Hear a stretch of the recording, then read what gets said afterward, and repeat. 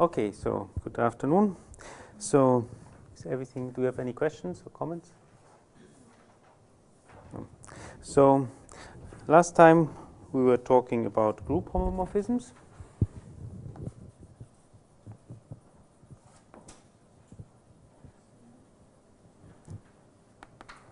So I don't say much about it. You know, it's the obvious thing. You have it's a map phi from one group to another, which is compatible with the product. So if I take the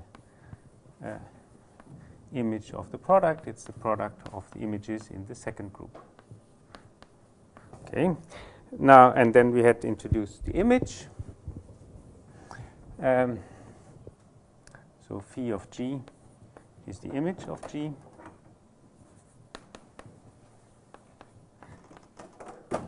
And we have the kernel.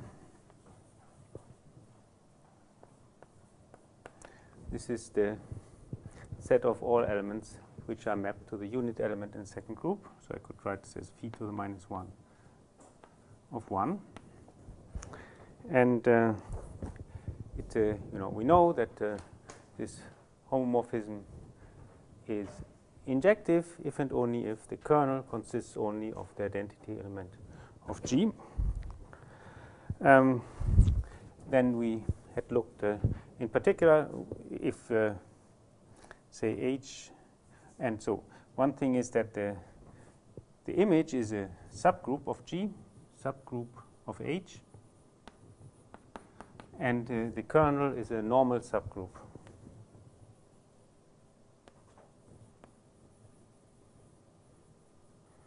Of the source G. At any rate, we can also look at the case if we have a group G and N a normal subgroup.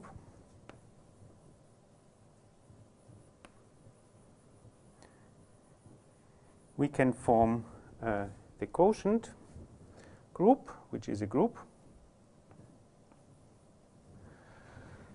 And then we actually have the natural map G, the natural projection G P from G to G mod N, which sends an element to the corresponding coset. And this is a group homomorphism.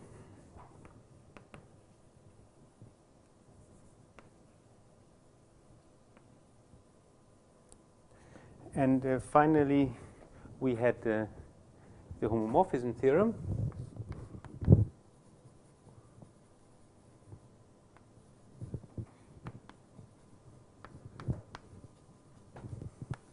Which says that if I have a surjective morphism between groups, so let phi from G mod H is surjective morphism, surjective homomorphism.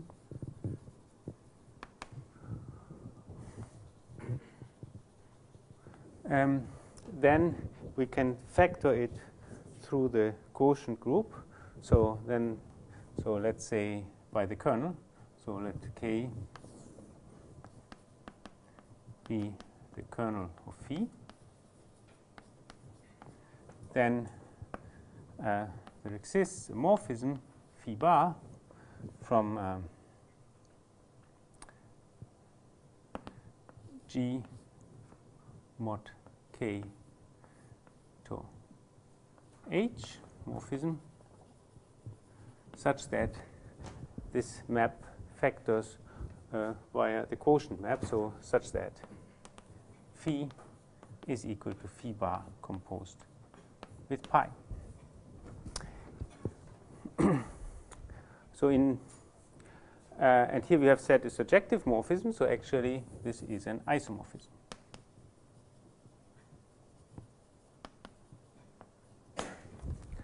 So up to isomorphism, every surjective morphism is just dividing by a normal subgroup. Okay, so that was more or less the last thing we did. Now we come to a new topic, which is group operations.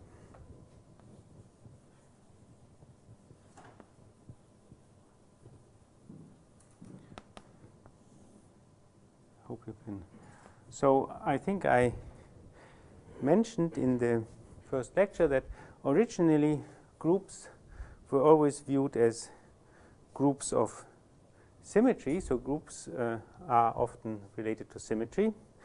And so that means you have some object, and the group will be the set of, will somehow be all the things you can do with it without changing that thing. So, for instance, if you, a typical example would be you have a square,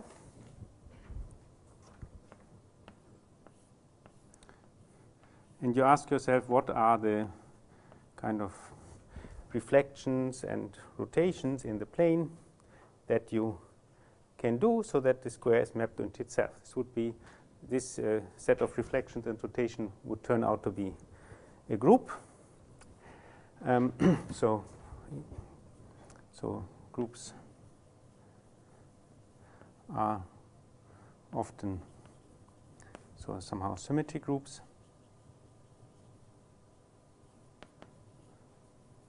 So for instance, we can look at the reflections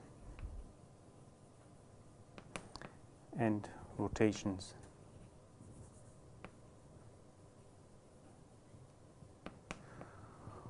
of a square. So this this means somehow that every element in the group will somehow move the points in the square.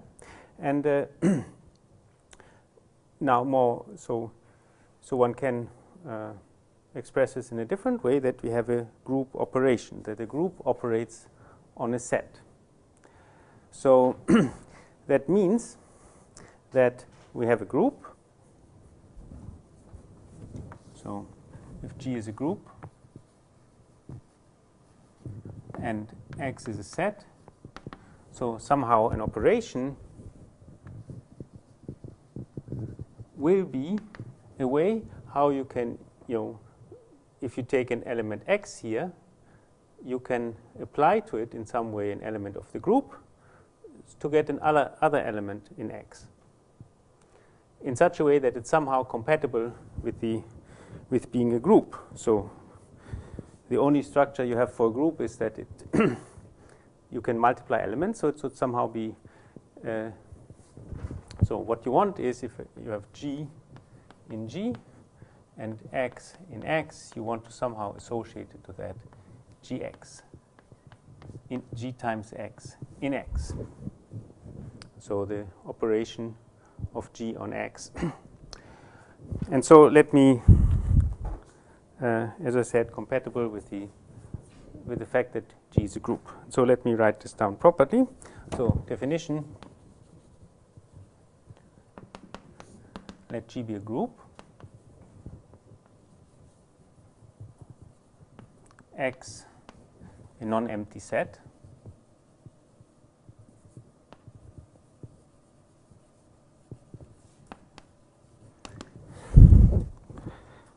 So do I actually need, yeah. An operation, or one says also action, of G on X is a map which looks like multiplication. So is a map. So I also noted by that dot, like the product in the group, but it's different. So dot from G times X to X, which sends a pair of a group element and an element in this set X to something that we call G times X, such that somehow some reasonable properties are fulfilled. The first one is that the neutral element in the group shouldn't do anything. So I have such that first 1 times X is equal to X for all X in X. And the second statement is that it should be compatible with the product in the group. So that means if we take the product of two elements in the group and apply it to X, this is the same as if we first apply one and then we apply the other. So note that this is, this is sometimes called maybe associative law, but it's not really, because here this is the product in the group, and here we have twice applied the action. But we want it to be compatible so that the product acts as twice applying applying one element after the other. Okay. So also we usually say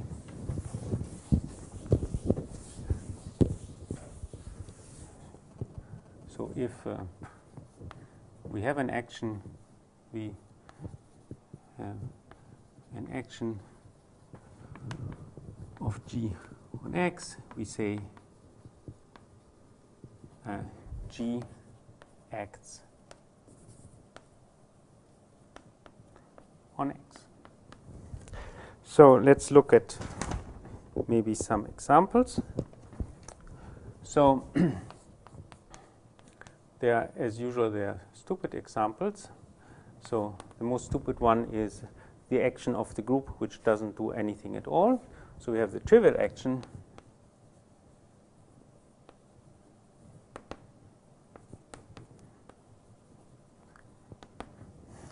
so we have G is a group and X is a set,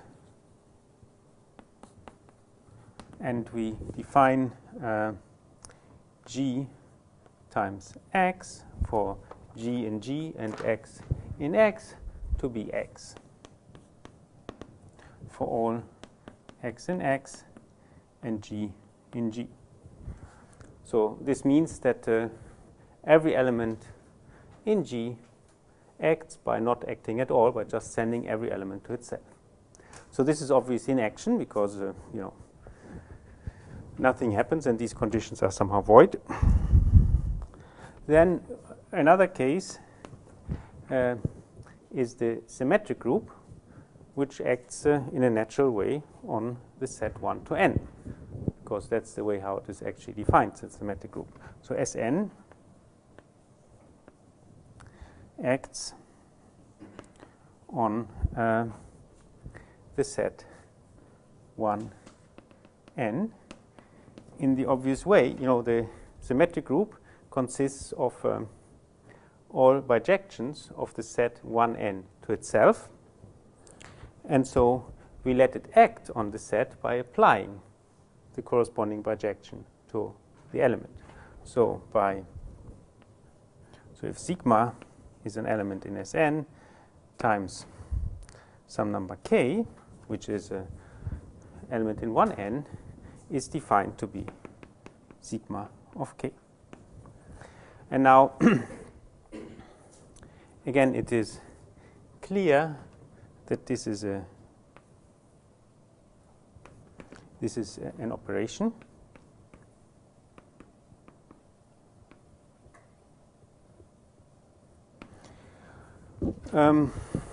I just say because obviously the neutral element of Sn is the identity map, and the identity map maps every element to itself. So that's precisely what's required there.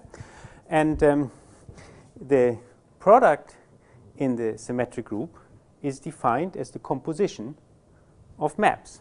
And so it just says if I take tau times sigma times k applied to k, this is sigma tau applied to sigma of k, which is just so this is this is again by definition, this is clear.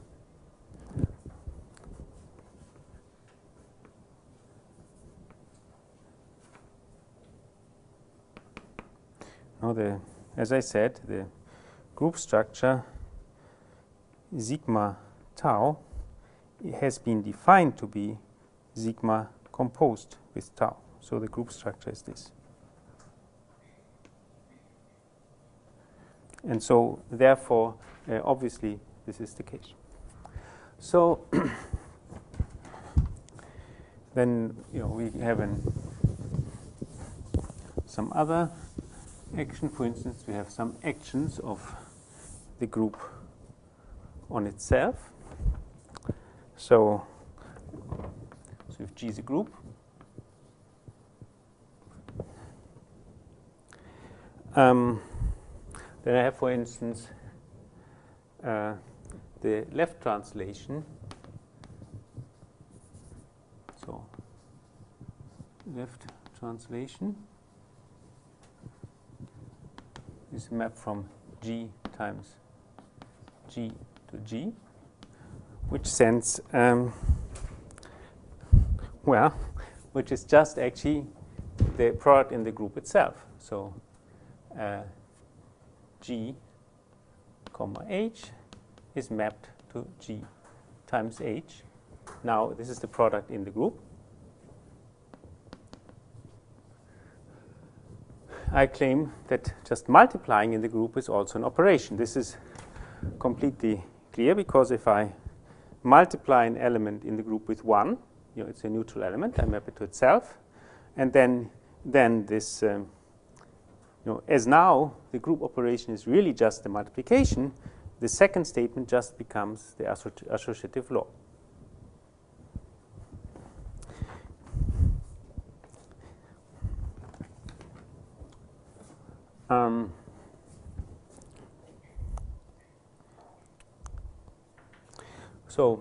So one remark that we can make is that if I have an operation of a group on a set, then every element in the group defines a bijection of the set to itself by just kind of applying the element in the group to the elements in the set.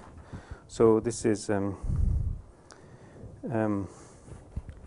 as follows. So I make this a definition.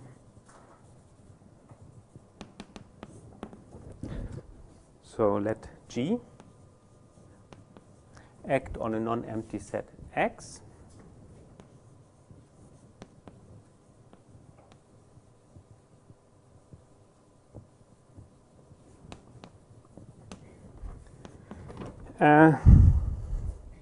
so then we have the map. So for G in G, we have the multiplication by G,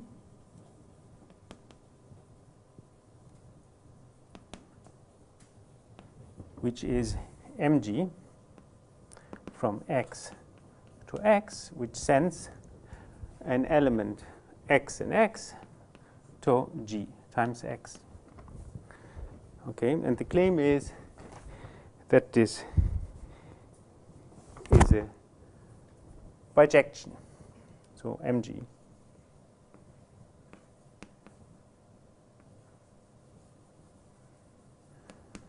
Well, that is kind of obvious, because you can easily see if you apply m of g to the minus 1, this will be the inverse map. So let's spell this out.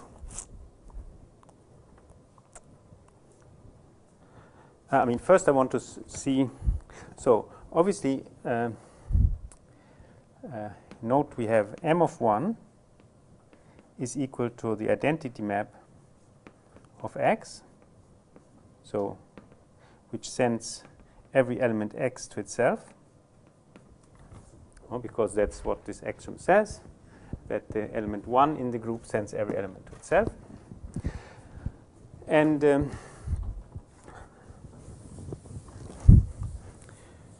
so therefore, maybe I leave the axiom for a moment. If I take any element G and I form mg composed with, say, mg to the minus 1 of the inverse element in the group, and we apply this to any element X, so for all X in X, what do we have? Well, this is g to the minus 1 times x. So the operation in this way, which according to our axiom was this. So this is 1, and so this is equal to x. So we see, therefore, that this composition is the identity.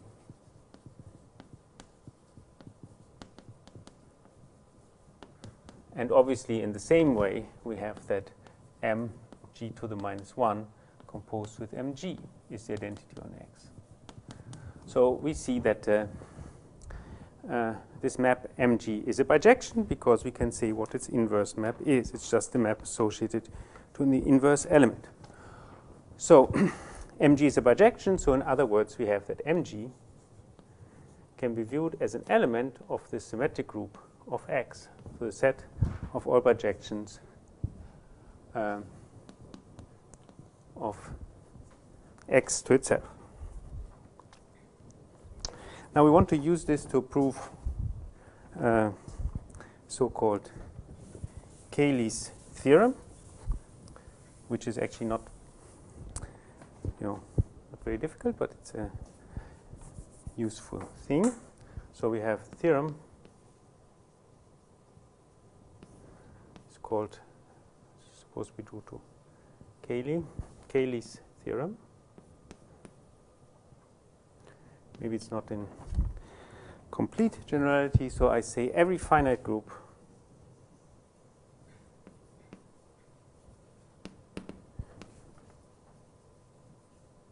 is a subgroup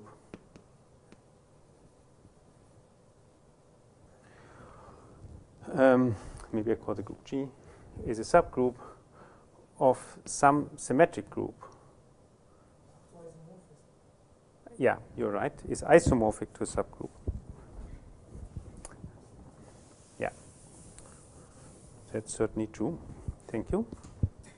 Every finite group G is isomorphic to a subgroup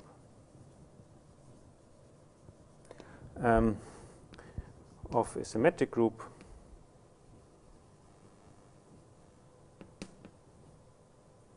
so Sn, so a symmetric group in n letters. In fact,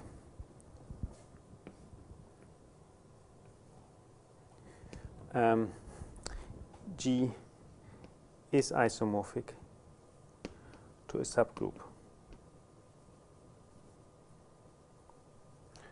of a symmetric group with n as many letters as G has elements. Okay.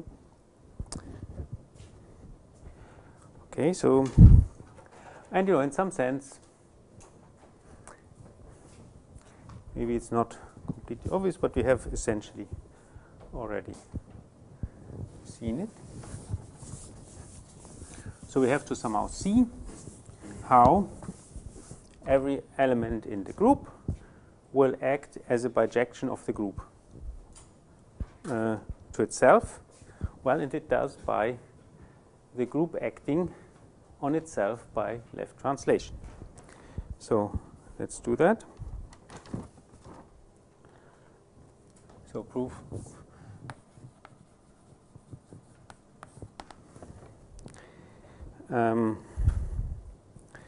So after all, if we take the symmetric group on G, so just the set of bijections of G to itself, this is, as we know, isomorphic to the symmetric group in, so maybe just like this, equal to Sn for n equal to the number of elements of G. So we want to show that, so we have to show that G is isomorphic to a subgroup of the bijections of G to itself.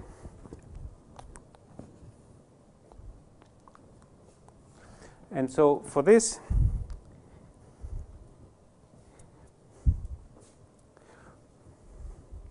so first I make a tiny lemma.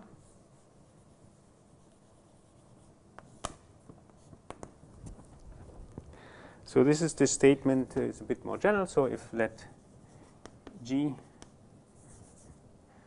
so let G act on a set, on a non-empty set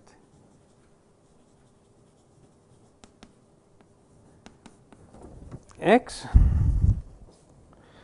and we have seen in this definition that then this so for then the map, we have this map M from G to the symmetric group on X, so the set of projection of X to itself, which sends any element G to MG.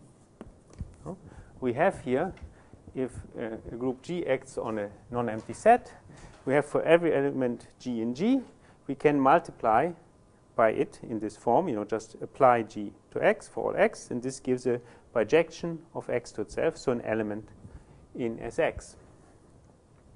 So we have this map here, and the claim is, and this is a group homomorphism.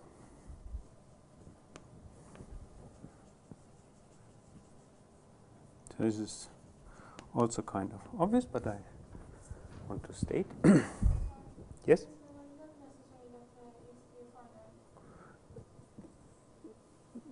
What? Yeah, no, I don't think it's really necessary. I just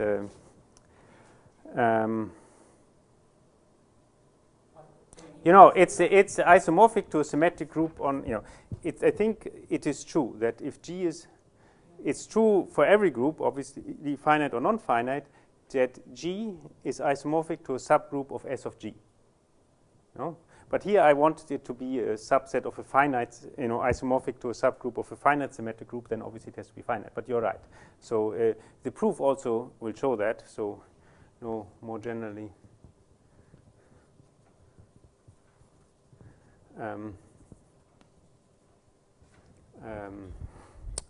so for any G, G is isomorphic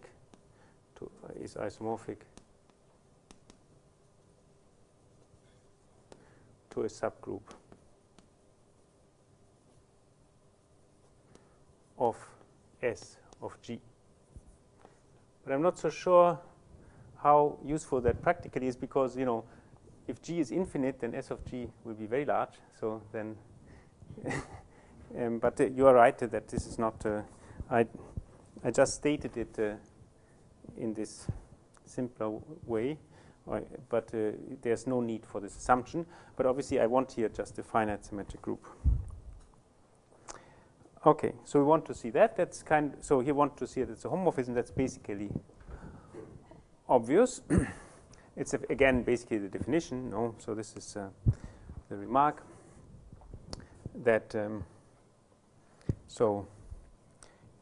just by definition we have if X is an element in X, then and G and H are elements in G, then by definition if I take M G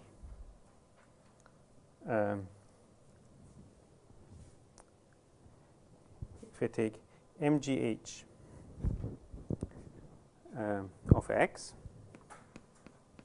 this is GH times X, which is G times H times X. On the other hand, H times X is MH of X.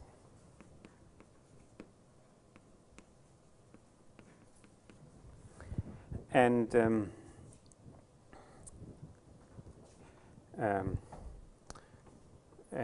multiplying by this is so this is MG of MH of X.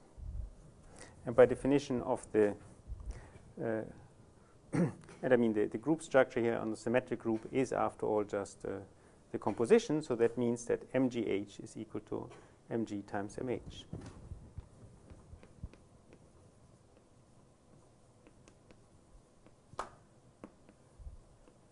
Okay, so this is actually trivial, but I still call it lemma. And now we want to use the lemma with respect to the left translation action of G on itself.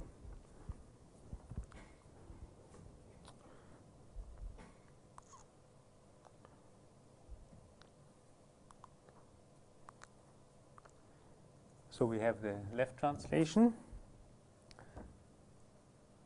So we have G times G, G, G comma H maps to G times H as the left translation.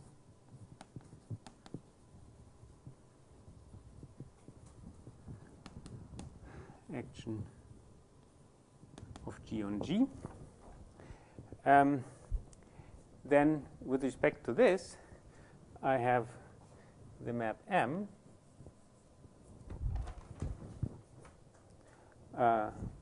So for this,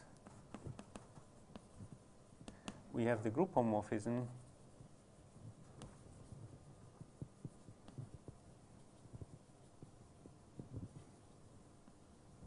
M, which we have just seen here, from G to S of G.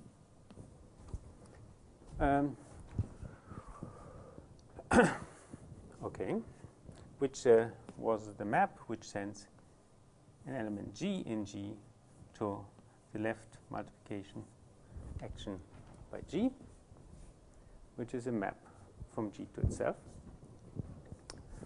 So, so with this, so the image of this map will be so M of G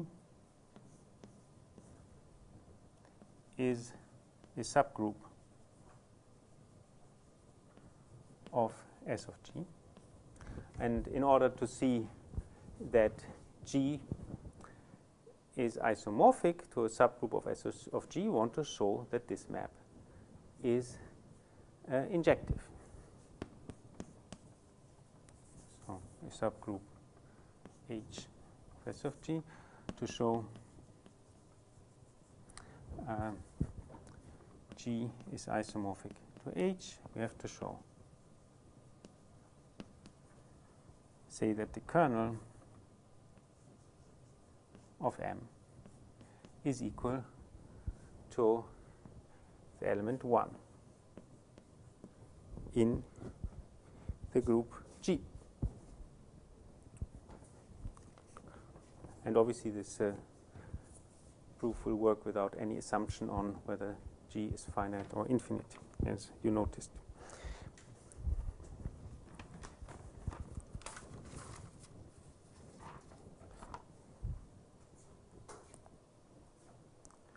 So we take an element G in the kernel of M. So that means that the left multiplication by G is the identity of G to itself. So Mg is equal to the identity of G. So in other words, for all H in G, we have G times H is equal to H. Now, we are in a group. This is actually the multiplication in the group, so we can multiply by the inverse of H, and so we get G is equal to 1. So this was not very difficult. Okay, and so this proves that the kernel consists just of the element 1, and so G is isomorphic to a subgroup of a symmetric group, and if G is finite, it's isomorphic to a subgroup of a finite symmetric group. This actually, I think, does even play, I mean, also practical role. For instance, there are, so sometimes the easiest way to compute in a group is actually to represent it as a subgroup of a symmetric group and do computations in the symmetric group. And also in computer algebra programs, there are several ways how you can represent a group. Either you can, if it's a non-commutative group, you can either represent it as a subgroup, as some group of matrices, or you can represent it as a subgroup of some symmetric group, and then actually the computer algebra programs use that to do computations in groups and find out whether certain things can happen or not. So it's really of practical importance. There's one drawback, obviously, with this representation in the as a subgroup of the symmetric group. It's kind of not very efficient, because according to this, we have seen that G is isomorphic to a subgroup of Sn, where n is equal to the number of elements of G. So G is isomorphic to a subgroup.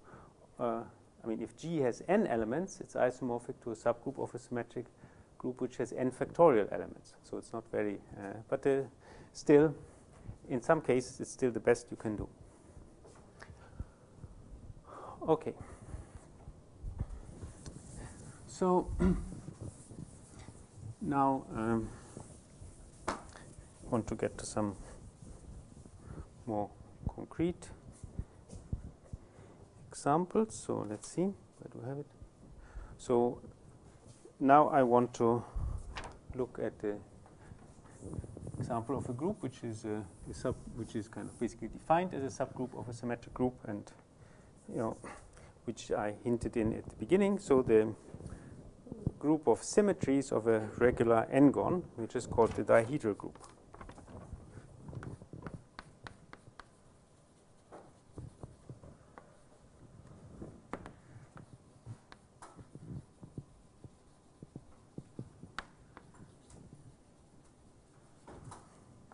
So I first give an informal definition so that you can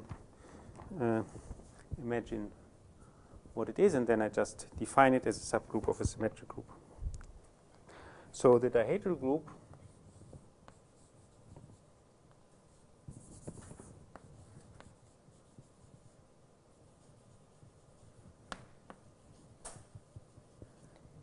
Dn is the group of symmetries. So maybe n must at least be, well, I don't know, at least a positive integer. To make it meaningful, maybe we should have had at least 3, but anyway, it doesn't matter. The dihedral group Dn is the group of reflections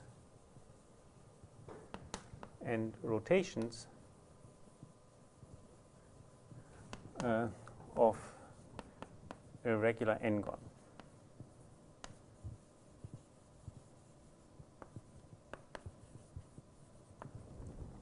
So we now have this regular n-gon. I don't know what I want here, so this is a bit big. Maybe I make it just 4.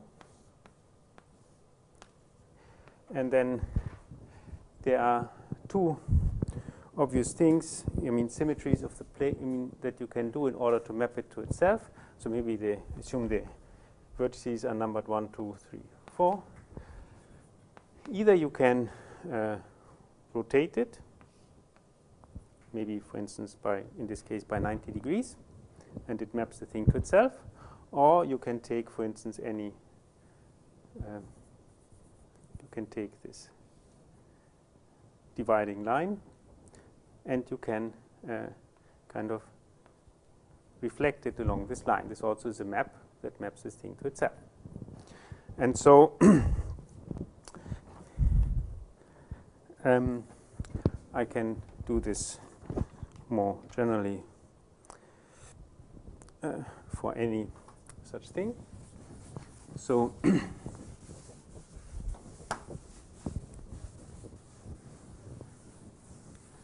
so we number the edges. So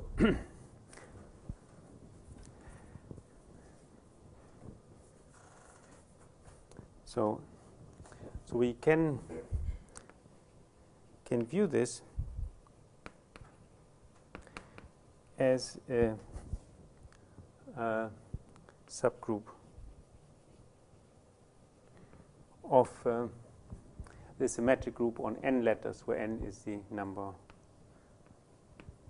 For instance, if we make this rotation by 90 degrees, then this will send, so here rotation by 90 degrees will send, will be the element in Sn which sends 1 to 2, 2 to 3, 3 to 4, and 4 to 1. Oh, because I just turn it around. And if I make this reflection here, so this reflection, well, this will be what? So 1 and 2 are interchanged, and 3 and 4 are interchanged. So this is 1, 2, 2, 1, 3, 4, 4, 3. So for these particular two elements, I have represented them as elements in the symmetric group. So one can do what? One can do more generally. So now assume we have an n-gon. So it looks like this. We have here 1, 2, whatever, 3, and it goes on. And here we have n. And then we have, so we have either the rotation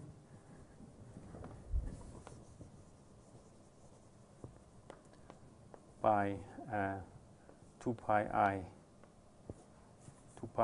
divided by n. What? 2 pi k by n. Yeah, but now I just make one step. Huh? So I have this rotation by 2 pi divided by n, which is, in the same way as here, it sends 1 to 2, 2 to 3, n minus 1 to n, and n to 1. And we can also, so if n is equal to 2m is even, because there's also this difference between even and odd, then we have here 1, 2, and so on. It goes on, and here we have, what is it? Which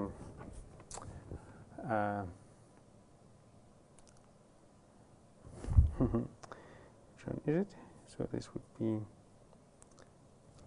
yeah, I think m plus 1, and then it goes on until n. No?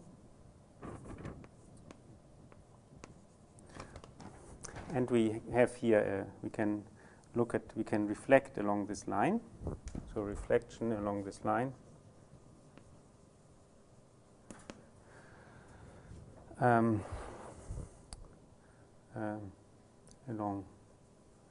the line dividing the edge 1, 2, and m plus 1.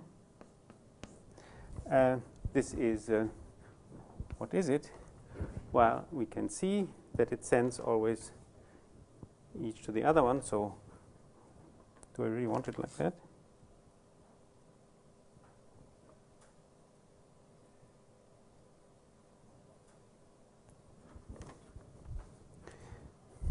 It's maybe not so. Yeah, I prefer, well, now I've done it like this. It's kind of stupid. Yeah,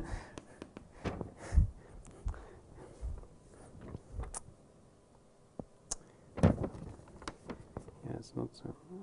I'm not even sure I counted it correctly. No, I didn't. It's also counted wrong. So the way I counted it here, if I want here this, I should here have 1, and here should be n, and this is 2. So then it's this. So this is n1. Okay, so we have the line which divides these two edges, one and this will be just replace any by the other. So 1 is sent to n, 2 is sent to n minus 1, and so on. N is sent to 1. So this is this reflection. Is this correct? Yeah. And if the number is odd, then it looks a bit different. So if n is equal to 2m plus 1, then we can look at this. We start here with 1, 2, whatever. Then whatever, 3, and then where do we arrive? So here we will have an edge which is opposite to this, which goes from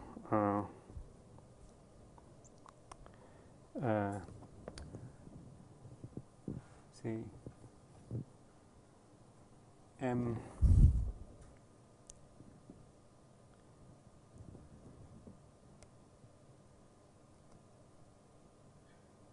let me see. Yeah, I don't want it like this. So again, I have here, call this 1, 2, and this will be, say, n. And then we do it like this, and this will be, if we count correctly, this will be m and m plus 1, I hope. Then it goes on, and here there would be n minus 1, and then we come back. And so we make this reflection. Maybe I should have the angles correct. And so what does that do? Well, in this case, we have done it in such a way that n is mapped to itself, because it's on the reflecting line. So reflect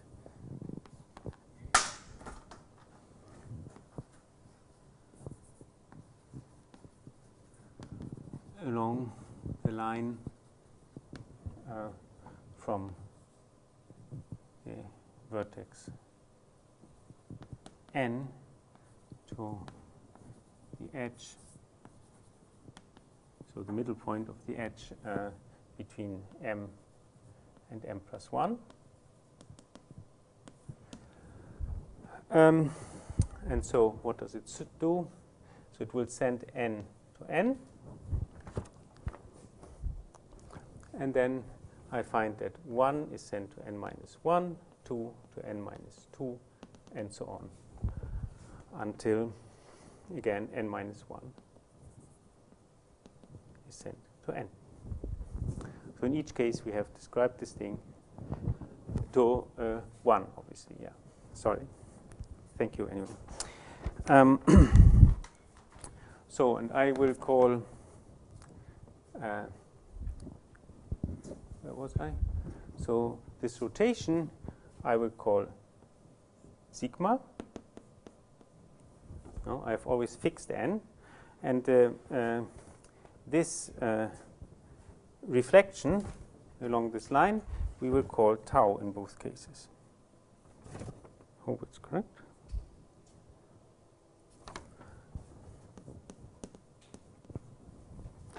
So what do we? And now I claim. Where is this? So now I've described. So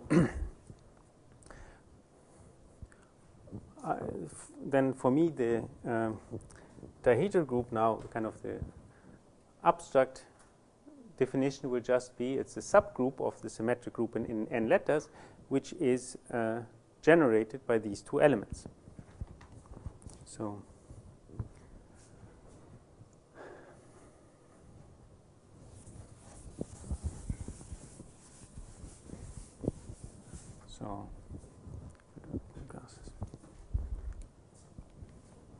the dihedral group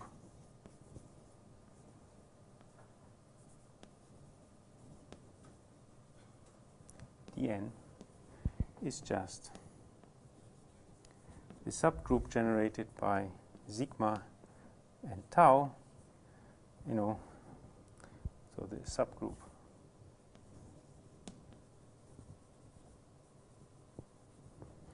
in the symmetric group in n letters. And now you can see a few things quite easily. So it's kind of easy, it's kind of clear that if I take, for instance, what is the order of sigma is obviously equal to n.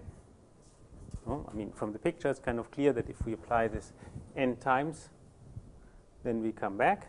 But also, if you just look at it as permutation, each time it's permuted one more, and after n steps, you come back to have the identity. And if you look at this reflection, you can always see that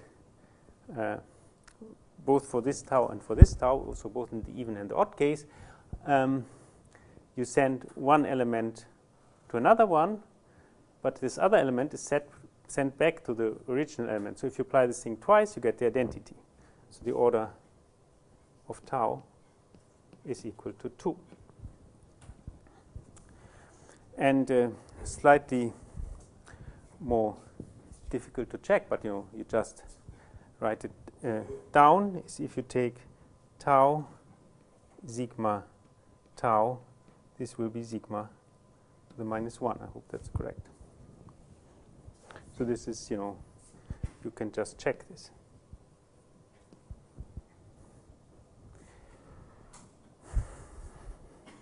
And the claim is now that this, in some sense, completely describes it. So, I mean, I will not actually do it. I can call it maybe exercise. So first that dn, I can just describe all the elements here. This is the set of all sigma to the I, tau to the k, where 0 is smaller or equal to I is smaller than n, and 0 is smaller or equal to k is smaller than 2. And all these elements are different.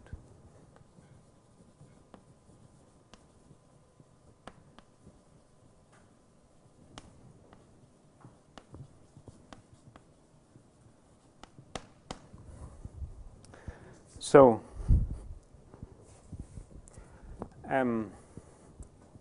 so the first thing is that if you look at this thing, it's just its elements will just be all products of powers of sigma and powers of tau in repeated. So any kind of words in sigma to the k, tau to the l, sigma to the k2, tau to the lk, and so on. You just have some kind of expression like this in sigma, in powers of sigma and powers of tau. And then one can check that if I apply these in some sense three relations, that tau squared is equal to 1, means that you can never, you can always, if you have any power of tau which occurs anywhere which is bigger or equal to 2, you can eliminate it.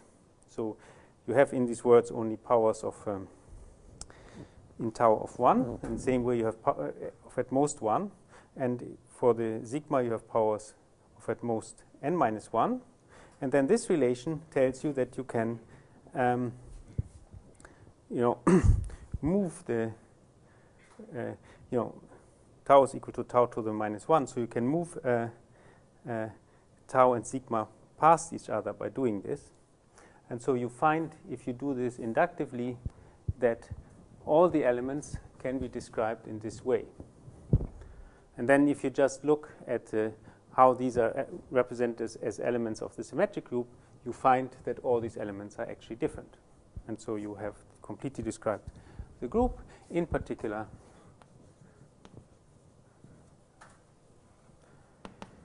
we have that the number of elements of Dn is equal to 2n.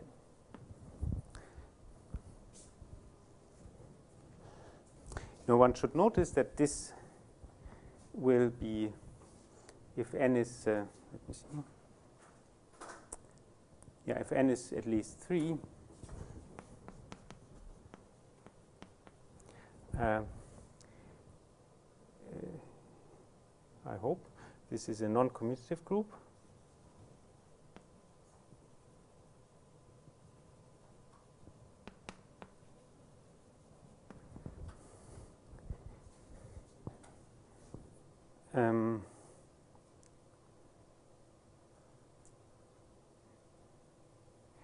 Because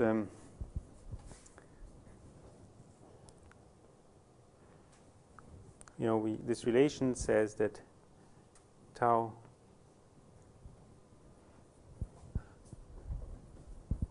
anyway, maybe you can, I hope it's correct with 3, but you can check that these relations tell us that this is a non-commutative group.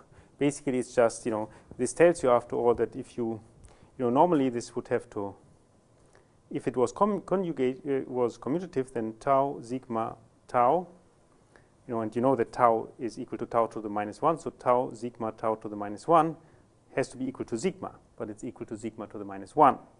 So whenever sigma is not equal to sigma minus 1, which is true whenever n is at least 3, this will not be commutative. Okay, so that was this one example of a kind of a standard group, which one often encounters. So now we want to just give a few more standard definitions for group operations. So there's the notion of a group operation being transitive, simple transitive, and then we want to have some results about counting elements when then we want to talk about orbits, and then we want to see how one can decide maybe how many orbits there are and so on. So, so definition. So we have again, let the group G act on a non-empty set X.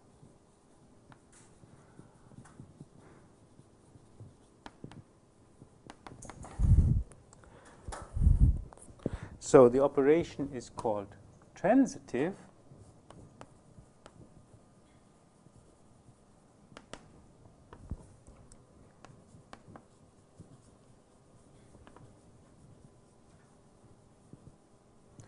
well if I can move any element of X to any other element of X by means of the operation. So that means for all elements X and Y,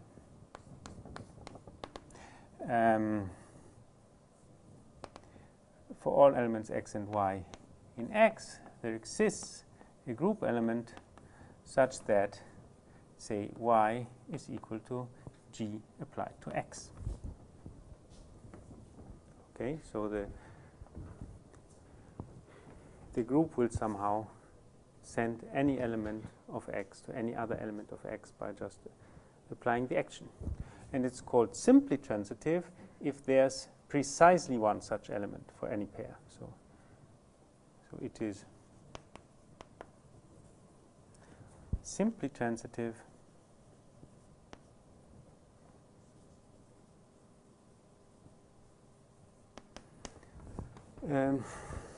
if so for all x and y in x, there exists a unique, so that's what this means, g in g, such that y is equal to g times x. So, so the one of the things that one should notice is that if the action is simply transitive, then G must have the same number of elements as X. So we have a bijection from G to X. So if G acts simply transitively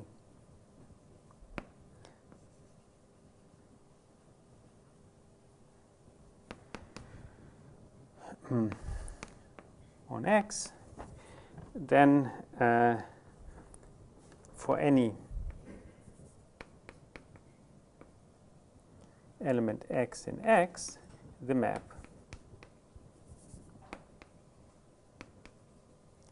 of multiplying by so by elements of G, so the map from G to X, which sends an element G to G times X, is a bijection.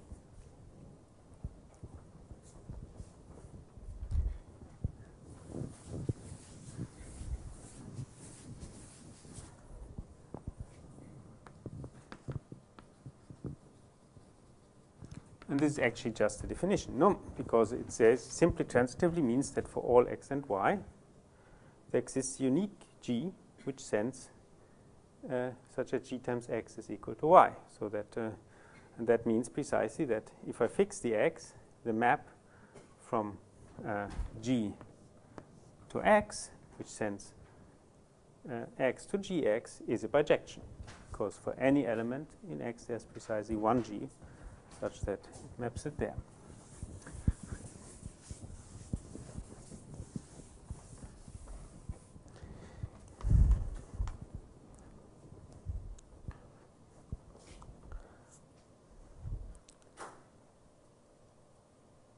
So now I want to use two other words which are important when one is dealing with group actions, which are the orbits and the stabilizer of an element. So, definition. So if, again, we have G acts on X,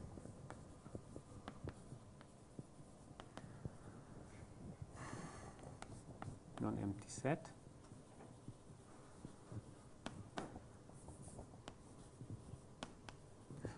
then for any element X in X, the orbit of X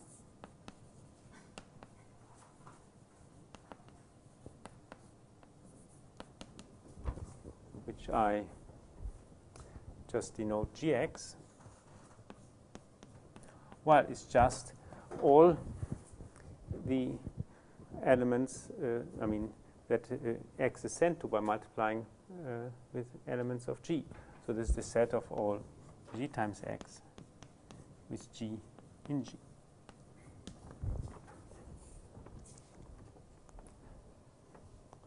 And any subset, so a subset Y in X, which is of this form, is called an orbit.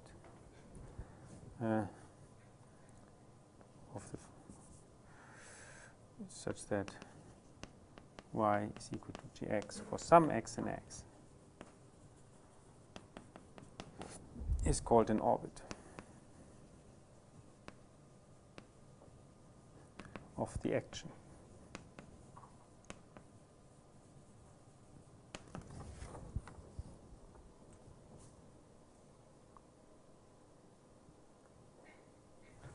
So, if one compares to this word we had just introduced here, we see that obviously the action is transitive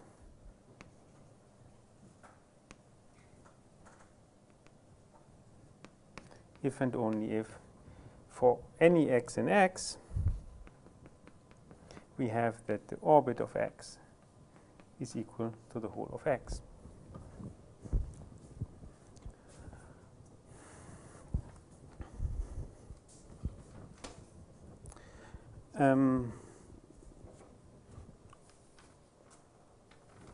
So we can also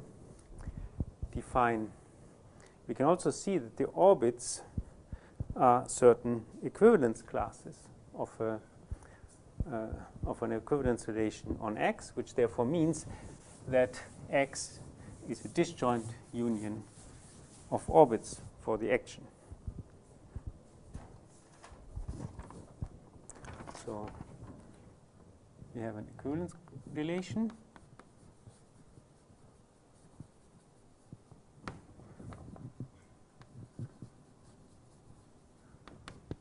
on X by saying that X is equivalent to Y if and only if there exists an element G in G such that Y is equal to G times X.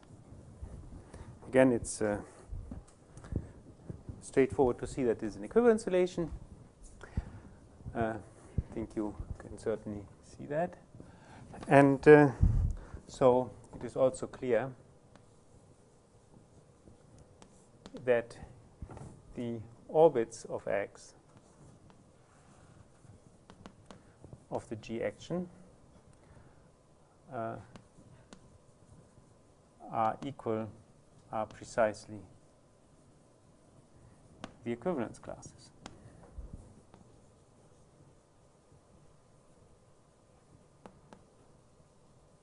In fact, if I take the equivalence class of an element x in X, this is the orbit of X.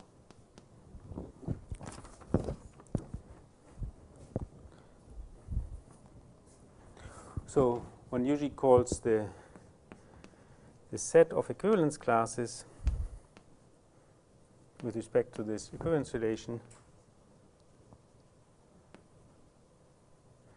in other words, the set of orbits is called orbit space and denoted X divided by G.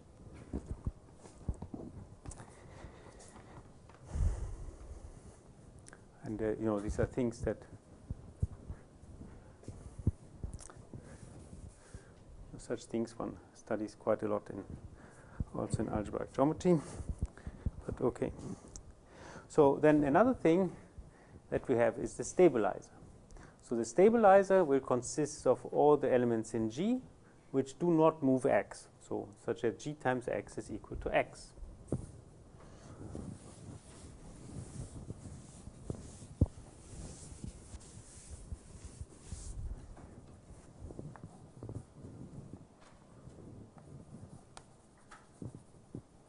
So we have again our wonderful group action. So the stabilizer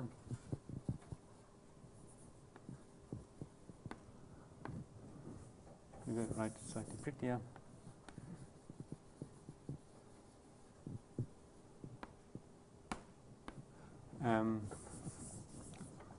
Of an element X in X is, well, for the moment, unless it needs to confusion, I denoted G lower X, but if you find these two similar, we can decide on a different notation, which is just the set of all elements G in G such that G times X is equal to X. So this is some subset of G. In fact, it is clear, because the product of two elements in the stabilizer and the inverse of an element in the stabilizer will be the stabilizer, that Gx is a subgroup of G. So just by definition.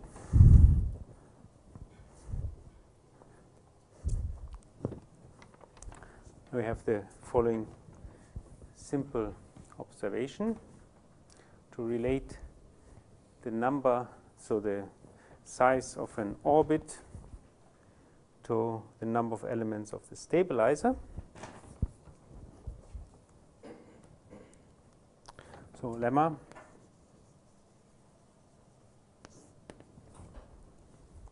so you have again that G acts on X, and as before, so let X be an element in X. There's a bijection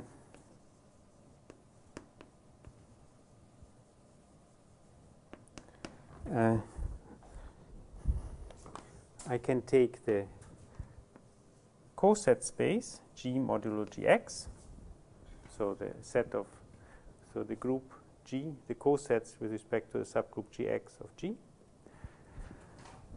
This set is bijective to the orbit of X.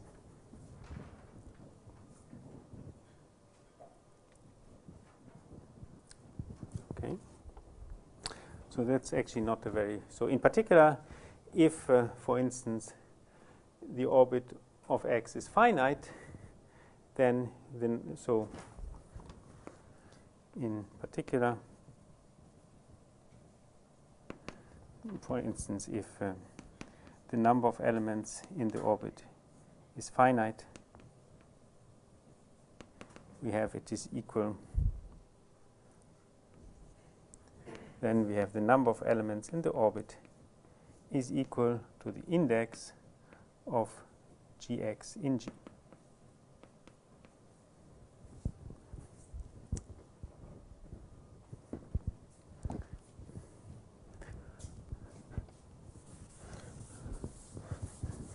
No, because the index is just precisely the number of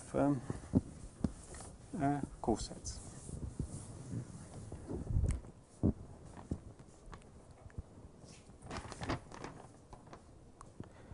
So, well, it's not. This is quite simple. There's, it's clear how to define the bijection. We have a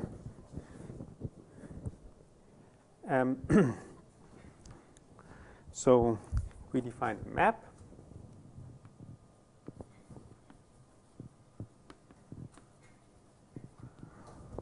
So we want to define this map from this quotient to here. There's only one way how we can attempt to do it, from G mod Gx to G of X.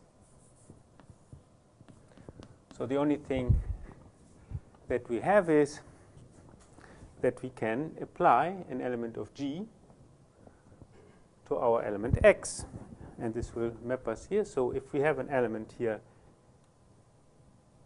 G times Gx, so this coset, this should be mapped to G times X. So again, we have defined here a map from such a set of equivalence classes to somewhere in terms of the representative of it, this G. No? So we have to see it's well defined.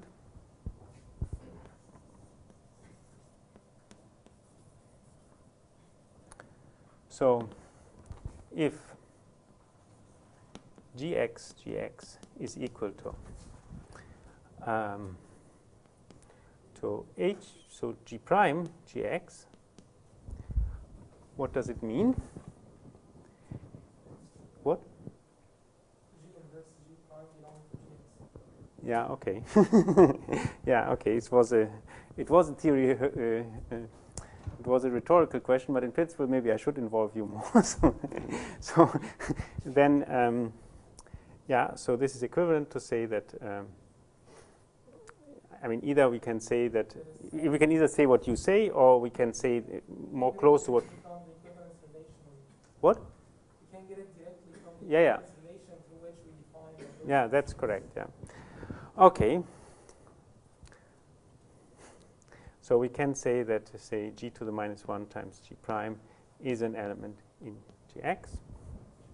No? So that we had defined, we had actually given an equivalence, as he said, we had given an equivalence relation on G, whose equivalence classes were the cosets, so which said that these two elements are equivalent if this satisfies this condition, so we can apply this. And so, well, so then if we take G prime times x, we would want that this is equal to G times x. This is equal to, no, I'm not quite sure I will get it right. What do I have here?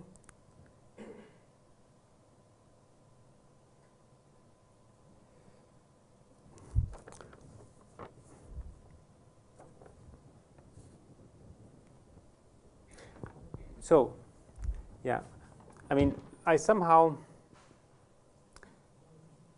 okay.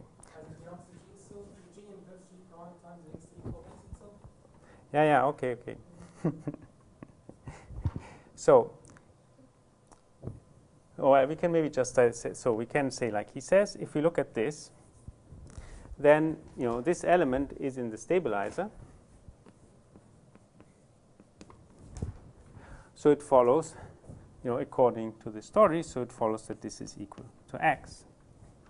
So we have g to the minus 1 g prime x is equal to x, so we can multiply by g, so we get g prime x is equal to g times x. And so this, proves precisely that it's well defined.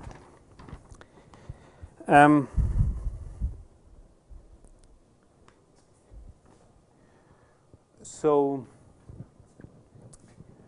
in fact, we can, so we can see also that the map is injective, because in fact, according to the definition, this is true if and only if this is the case, and this is if and only if. So it follows that this map is well defined and injective. We have that.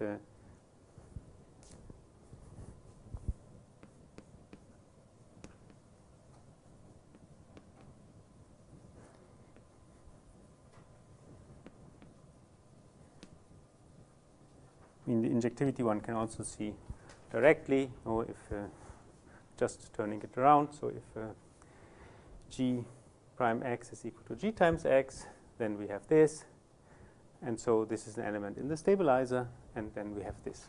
Okay, so so therefore we see that this map is, we get an injective map here, and by definition the map is surjective.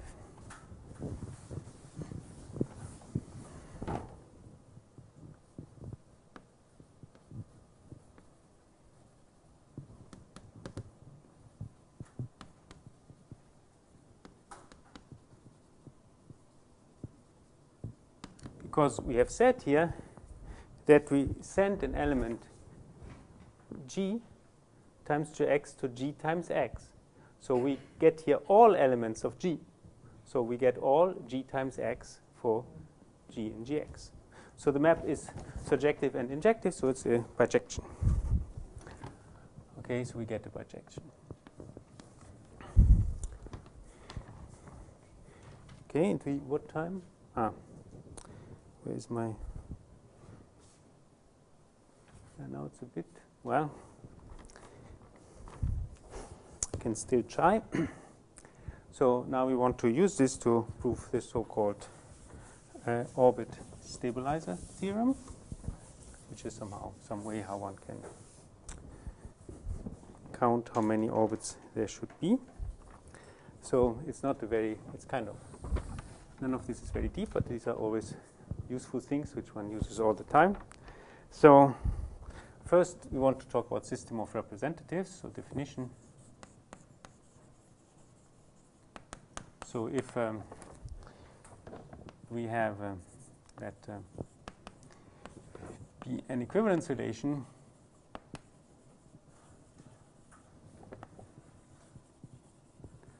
on a set X. So we call a subset R in X is called a system of representatives if it contains one element in every equivalence class.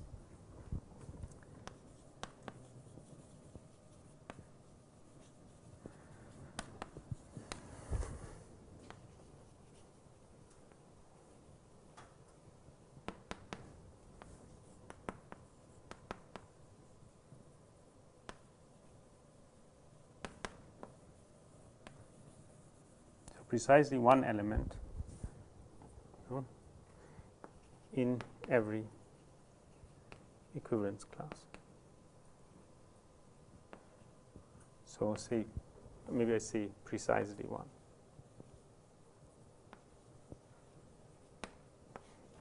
Okay. And then we have the orbit stabilizer theorem, which tells us how to relate the number of orbits. So theorem to the stabilizers and the number of elements in the orbits. So what? The product of the modulus of alien and the modulus of every have. Well, I don't, maybe. Okay, this is some simple theorem. So this is called often orbit stabilizer theorem. It's again simple observation. So let the group G act on a finite set X, also non-empty, but whatever. So then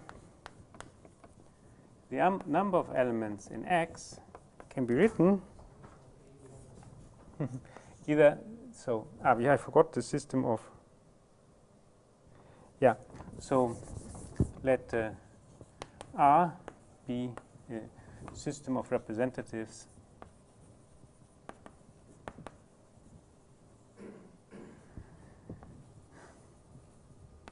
for the orbits. Then, so that means it contains one element out of each orbit, or it's a system of representatives for the equivalence relation, where two things are equivalent if they are in the same orbit.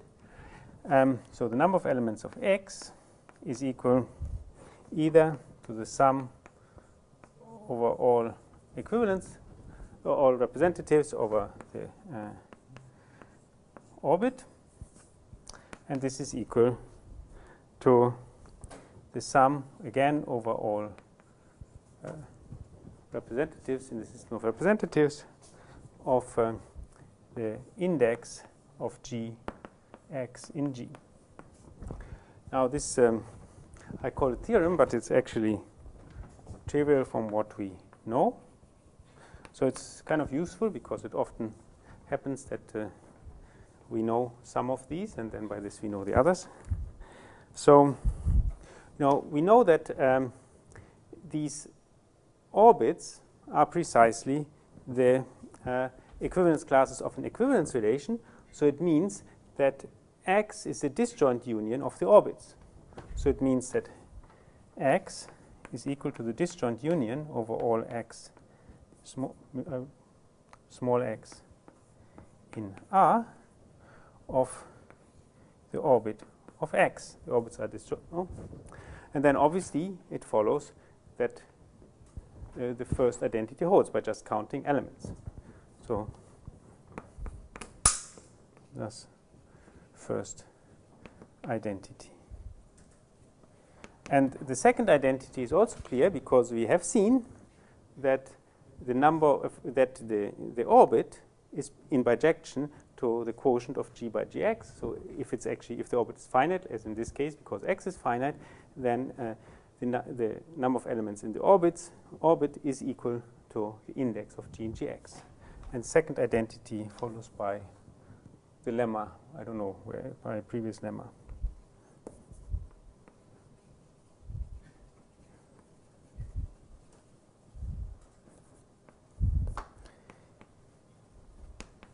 Follows by the lemma, which precisely said that number of elements in gx is always equal to the index of gx in g.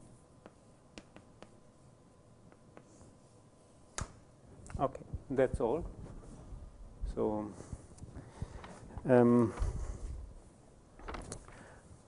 thank you very much. Are there further comments, questions? Okay.